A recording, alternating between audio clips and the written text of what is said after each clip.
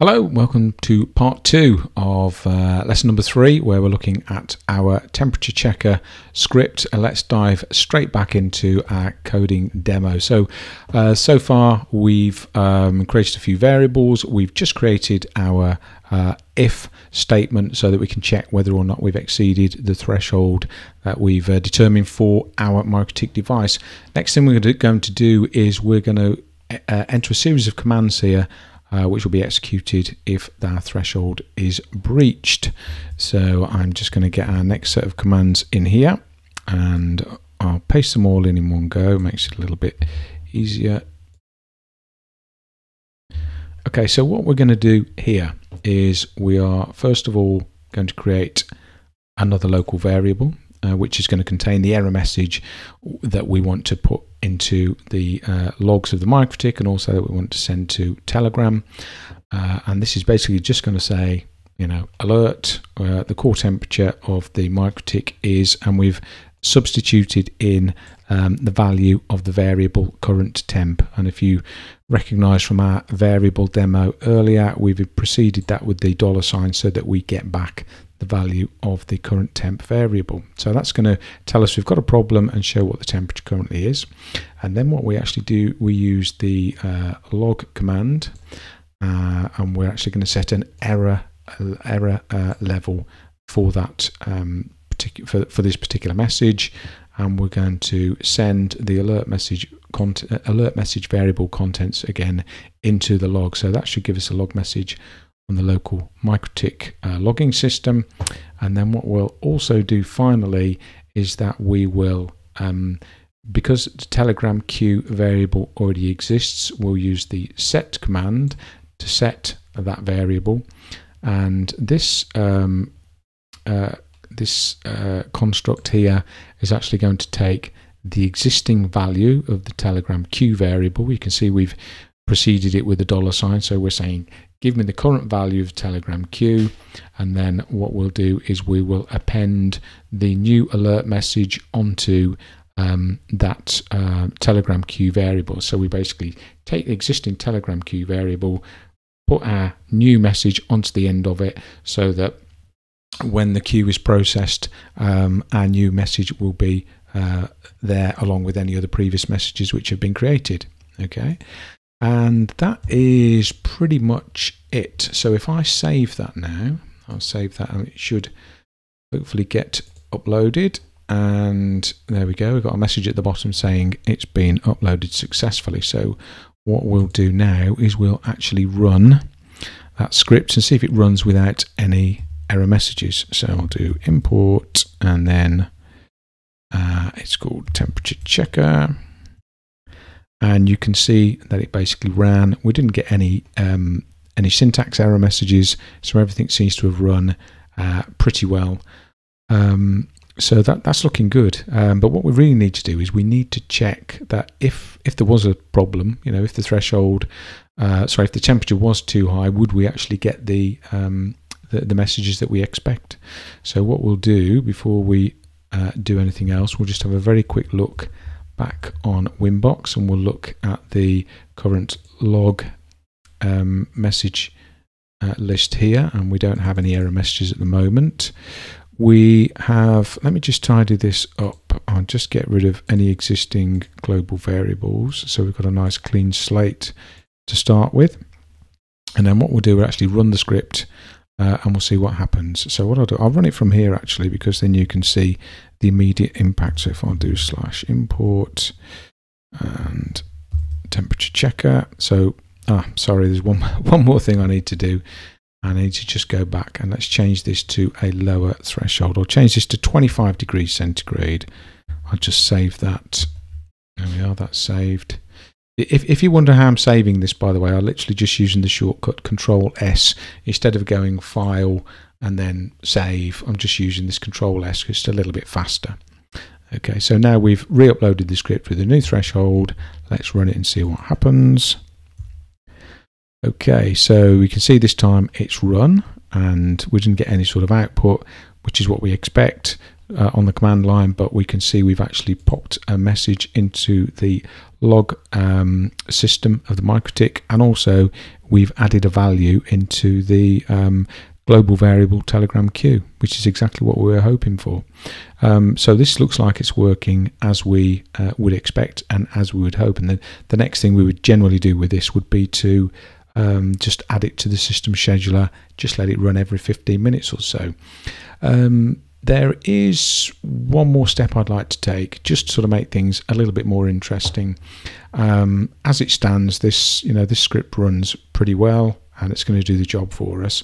But I quite often like to add a bit of debugging to debugging code to the script, just so that I can actually switch on some debugging and see what the value of various variables and what the progress is of the script as it runs. This is a purely optional step, but on some larger scripts it can be quite nice to have a bit of debugging code. You can just flip on and see what various values are and see if you can spot an issue. So what we'll do now is I will actually pop in a little bit more code. So first thing we're going to do is at the top we're going to add in a debug variable, a local variable. Again, it only applies to the to this particular to the the confines of the script. We don't want it to exist in the global namespace table.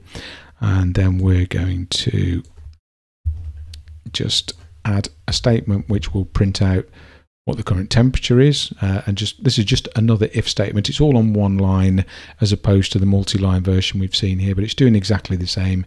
And what this is actually saying is if we've got a true statement in the brackets here, you remember an if command needs a true or false result in the brackets here. So we say if this is set to true, so by toggling this variable at the top here, the debug variable, we can switch it on and off as we toggle it between true and false. It will basically just run the put command, so that if we're running this from the CLI, we can see what the current temperature is. And I'll demonstrate how this works. So the next thing we want to do is add in a little bit more debugging information if there's a problem. So we'll add a message in here saying, so if there is a problem, we'll actually get the alert message output on the command line. And finally, we'll just put in a very simple message to say, yep, we got to the end of the script, okay. So this will print out to say that the script is completed. So I'll just save that and I will run that again now. I'll run it on this screen this time so you can see what happens when we run it. And as I say, the idea of this is that we would use it in a debugging situation where we've got a problem where we actually want to see what the value is and what's going on with the script. So if I run it now, we're not actually seeing any sort of output because we've got the debug flag here set to false. So if I set that to true, which is what we do if we wanted to debug this, I'll run that again. And you can see now that we get the various statements. So we can see the current temperature is 30 degrees. We're actually generating an alert because remember our threshold is still set to 25. And we got a message to say we got to the end of the script, okay, and it's completed.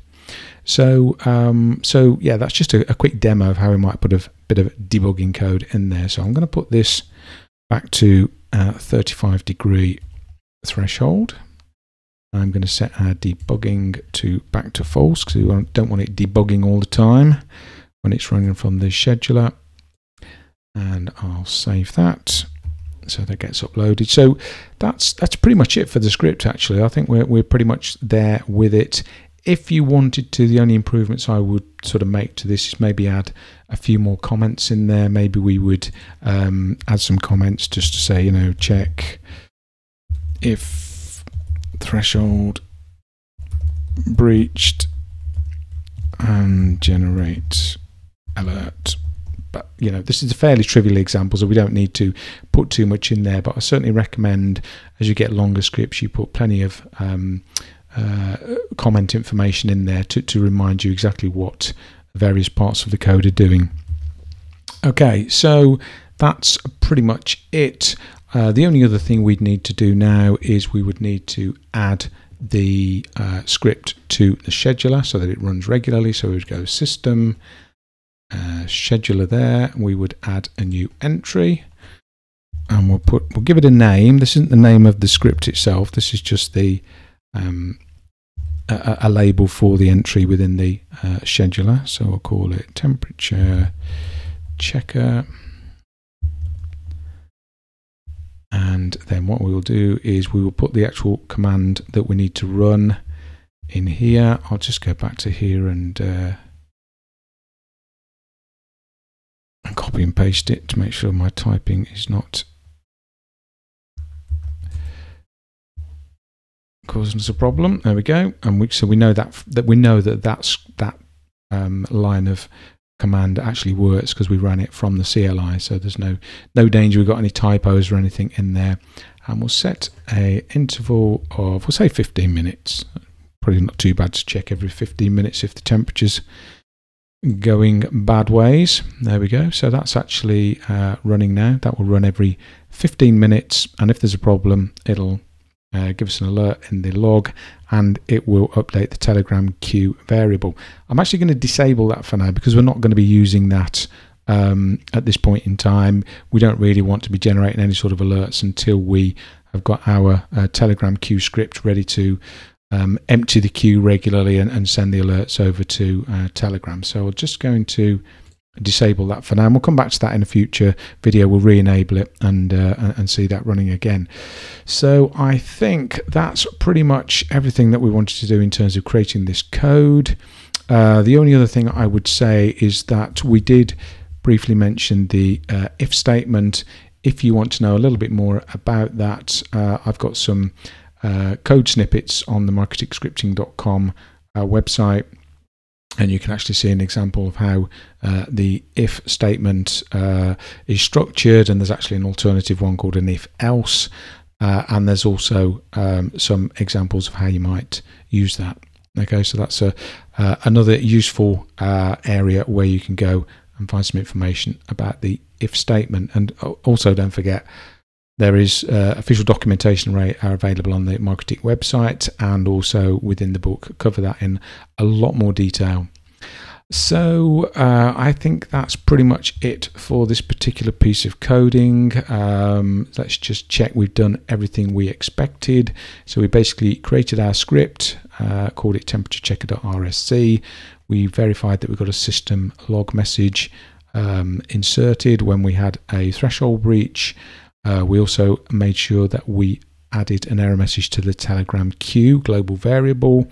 We stored it on the file system of the Mikrotik device using our automatic SFTP transfer mechanism, and we've set it up on the scheduler to run regularly. I've just disabled it temporarily, but we'll re-enable that when we get to the end of the project. So the code for this and the scripts for the whole series are available on mikrotikscripting.com, so get along there if you would like to create this yourself and you've got any sort of problems with creating the script. You can just sort of copy and paste what we've created. So that's it for this particular episode. In lesson 4 we'll be looking at another one of the probes which will gather data for us. We'll move on from the temperature checker to another aspect of the Mikrotik environment which we can use to generate alerts into our ultimate Telegram alerting system. So I hope this has been useful, and I'll see you again on the next video. Thanks for watching. Bye for now.